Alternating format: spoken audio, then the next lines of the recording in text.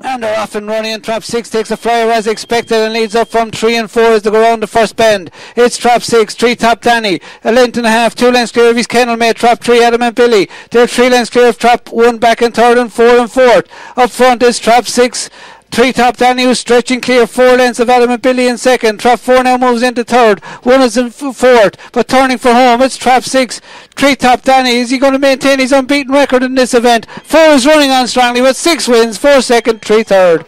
6, 4 and 3 for your trio. The winning time 29.26.